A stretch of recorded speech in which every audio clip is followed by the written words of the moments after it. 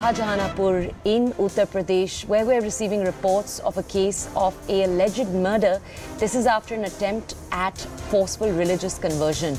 Now, the FIR mentions charges of law against Illegal Religious Conversion Act of 2021. We'll bring you more details in just a second. These are each of the reactions around this story, what officials had to say, what relatives had to say. Then we'll connect with a reporter for more context.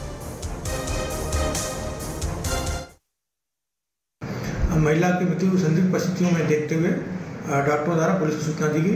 Police मौके पर पहुंची और जब police ने नावेद और शोएब से कड़ाई से पूछताछ की तो उसने बताया कि लड़की के नाम सीमा गौतम है, जो उसके साथ लगभग 1-1.5 साल से लिव रिलेशन में है और इस तथ्य की जानकारी लड़की घरवालों को नहीं थी। इसमें नावेद सिद्दीकी तथा दूसरे साथी उसके फरहाद को पुलिस अभिरक्षा में लेकर पूछताछ की जा रही है। प्रशासन को और प्रशासन को बता चुका हूं कि यहाँ पर शाहजहांपुर एक लव जिहाद का अड्डा बनता जा रहा है, इसलिए इसको धर्मांतरण का अड्डा बनता जा रहा है। इस पर विशेष ध्यान देना चाहिए, लेकिन यहाँ की इंटेलिजेंस आईवी वगैरह सब सोई हुई है, लाइव वगैरह, जो किसी प्रकार से इस पर ध्यान नहीं दे रहा है। उसका एक और सामने उदाहरण है, जिसमें एक हिंदू बहन की हत्या कर दी जाती है लव जिहाद के तहत, उसको प्रेग्नेंट किया जाता है और उसके बाद उसके जानबूझ करके जब वो शादी करने की इनकार करता है तो उसकी हत्या कर दी जाती है। वो शादी के लिए दबाव बनाती है कि आप हमारे साथ शादी करिए, तो उसको जो है धर्मांतरण करने के बाद और उसके बाद में उसकी हत्या कर दी जाती है। जघन्यतम अपराध है। यहाँ पर ये जानकारी हमें रात्रि में हुई थी, उसके बाद मैं सुबह बालाजी से आ रहा था, रास्ते में जैसे मुझे जानकारी मैं यहाँ पे आया हूँ और यहाँ के पुलिस प्रशासन से मैं मांग करता हूँ तत्काल उसके खिलाफ कठोर कार्रवाई हो। हमारी बहन यहाँ शाहजहांपुर में आईचेरी हॉस्पिटल में काम करती थी, जो लमसम 1.5 साल से रहती थी। इसका घर पे आना जाना भी लगा रहता था। यही होली को आई थी, इसका घर जाने का प्लान हुआ था और हम लोगों को ये नहीं बताया कि मतलब मेरी कोई तबीयत हो गई थी, कोई सीरियस नहीं थी। उसकी 1 दिन पहले बात हुई थी, उसके बाद बात नहीं हुई। रात में फ़ोन गया कि तुम्हारी बहन यहाँ चौकी से कि तुम्हारी बहन सीरियस है, यहाँ आ जाओ अपना जितना जल्दी हो सके। तो हमने पूछा सर हमारी सिस्टर से बात करा दीजिए। थोड़ी देर बाद मैंने फ़ोन लगाया तो उसके बाद यहाँ से फ़ोन गया कि तुम्हारी सिस्टर एक्सपायर हो चुकी है। ये पता नहीं लग पाया, इसका पता लगाने के लिए मतलब पुलिस की कार्रवाई चल रही है।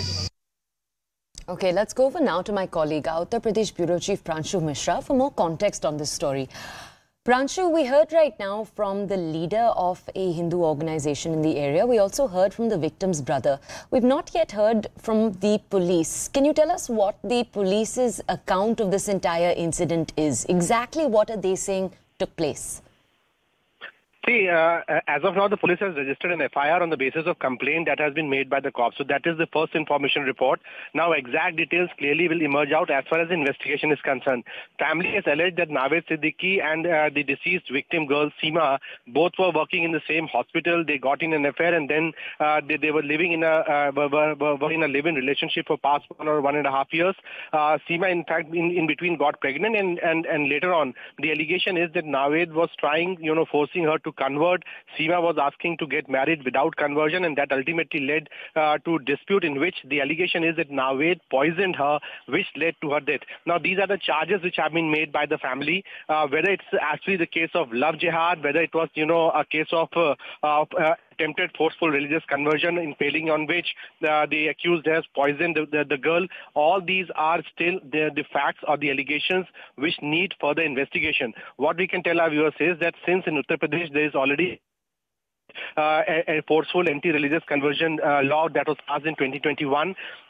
Because of the complaint, the allegations that have been made by the family of the victim, those sections of law have also been imposed in the FIR. So we can say that technically this case, we talk about in the general parlance, in the term of political narrative about love jihad, but the case has been registered under the sections also of forceful religious conversion. So whether it was actually a murder because of the attempt of religious conversion, or it was just a case of relationship going sour between the victim and the accused, that needs to be probed. But as of now, the case under the relevant sections of the new Anti-Conversion Act have been registered against the accused. Okay, thank you for bringing us that context, Pranshu.